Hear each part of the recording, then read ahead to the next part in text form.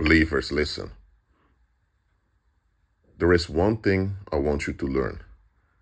There's one skill I want you to develop. This skill will keep you out of multitudes of problems, troubles, and difficulties. It is not a magical formula. It's something you need to practice and you need to take seriously for it to work. But once you master this skill, my God, you will be far ahead in life. You'll bypass a lot of hinder, a lot of danger. You'll even be a beneficial influence on others escaping danger too. So you'll benefit yourself and those around you who are open to solutions. What is the skill I'm talking about? Or what is the attitude better that you need to take? Here it comes. What are other people doing? That's a question to ask yourself. You may think, what, Rashid? You were talking about a skill, an attitude, and now you come with the question, what are other people doing? I'm sorry, but Rashid, I can't control what other people are doing. So why should I even ask that question? Okay. Let me explain it to you. You are a vulnerable creature, like all human beings are. You are a community creature also. You need to socially bond. And you are not a little god that can sustain yourself all by yourself. Not possible. You need other people to remain alive and remain stable and sane. So it's natural that the public or the people around you have expectation of you. They expect you not to speed on the road, not to drunk drive. They expect you to not to raise your voice unnecessarily. They expect you to be calm, to be considerate.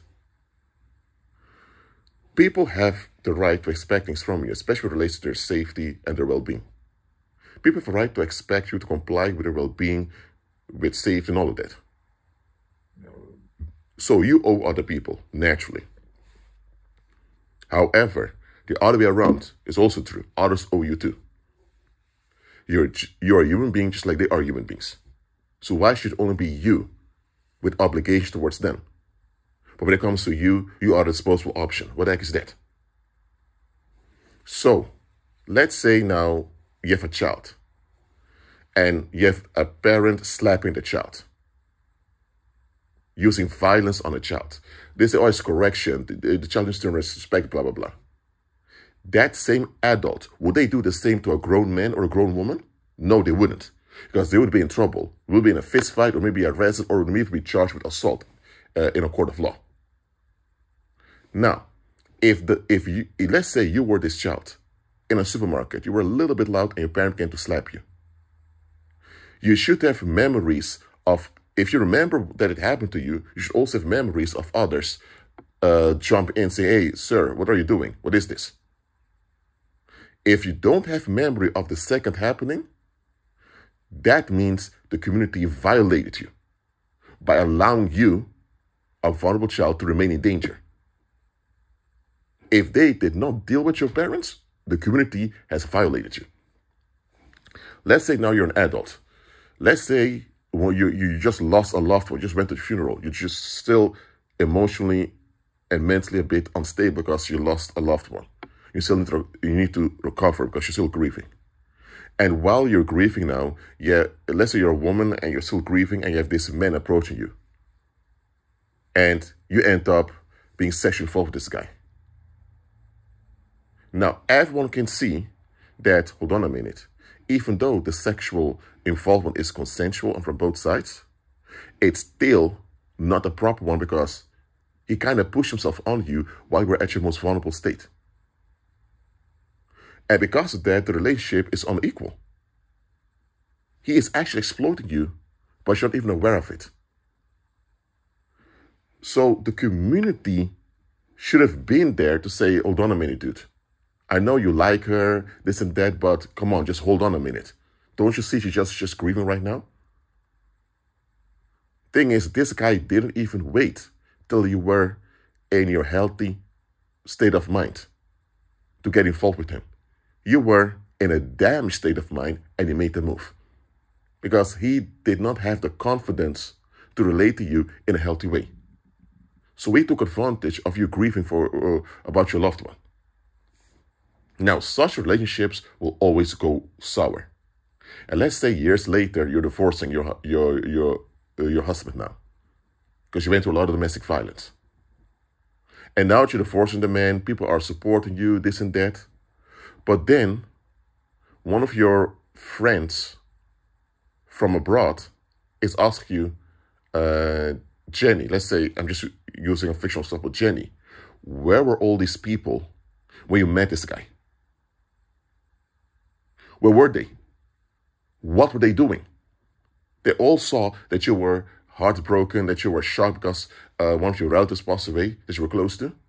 They all saw this guy suddenly getting involved with you in a deep way. They all saw it was odd. How come none of them intervened or at least did investigation or watch over you? I know for sure if you started drinking a lot, or if you start smoking a lot, or if you start hoarding around a lot, people would say something about it. And they would say, just because you're grieving because your loved one passed away is no excuse for you to be horrible like this. I know for sure if you failed their expectations, they will put consequences on you.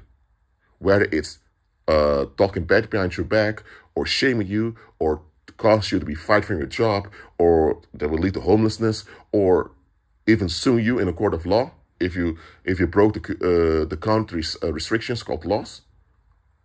If you failed them, there would be a consequence on you.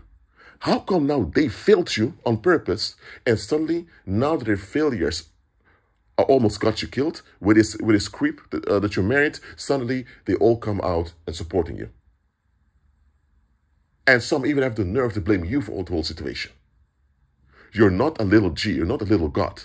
You don't know everything. There are times as a vulnerable creature, you need intervention on your own behalf. Sometimes as a human being, you need intervention from others on your behalf because you're not God, you don't have it all under control, and you don't know everything, and things can overtake you. Simple as that. How come the community expect the sensitivity, consideration, empathy, all those qualities from you? How come they demand and insist quality from you, but they will not have quality towards you? What is this? How come every time things go wrong, it's all on you? But every time things are well, the community says, well, you didn't arrive there by yourself. Other people helped you on the way. How come when it comes to a pleasant outcome, everyone wants to have a part of it? How come when it's a bad outcome or a difficulty, suddenly everyone is minding their own business. Nobody is involved. Nobody wants to hear about it. Listen to what I'm saying, believers. You need to ask yourself the question, what are other people doing? It is your concern what others are doing. Because if others are not doing the will of the Heavenly Father, if they're not being consistent, if they're not craving to be of quality, if they are not looking after one another, if they're not even in harmony with God's will, that means that they're wasting away. And then wasting away generates pollution in the climate. And that pollution is going to harm them and everyone around, including you. I'm not telling you to break into people's houses and install cameras and get yourself in trouble with the law. I'm telling you to do that. I'm not telling you to go to fortune tellers or I'm not telling you to go into things like astral projection, all that shit, which is not even possible as a believer anyway. I'm telling you to pay attention to what people are doing. It's natural for the community to expect things from you. It's natural that you owe other people. But others owe you too. Where is their part? And let's say you called out their neglect sometime, and they gaslight you or they attacked you. Some people even attack you physically when you call out their neglect because they can't handle reality. Or what if people begin to sugarcoat, make excuses for their neglect and put it all on you? Anytime that happens, listen, what other proof do you need? These people are untrustworthy, unreliable, they're low quality. Now, it may hurt, it may be painful, but you need to accept that's what they are. Can they improve and become better? Yes, they can. Are you guaranteed they will improve and get better? No, you're not. So you're not going to act based on potential. You're going to act based on probability. Yet, it's a possibility those people may become better. Indeed. It's a lovely possibility. But if it's not probable, if it's not likely they will change for the better, why are you still around them? And why are you still insisting on them becoming better, even though it's not probable they will ever become better? Listen. When Jesus went back to Nazareth the first time, they jumped on him, began to beat him up.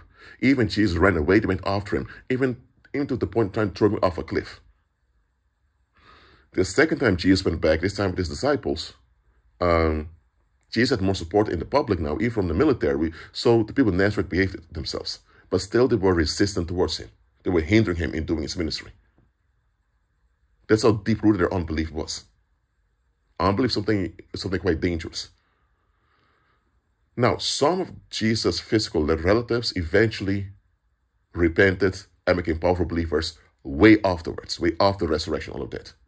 But at the time that Jesus was still walking around on the earth in that human body, they were not improving.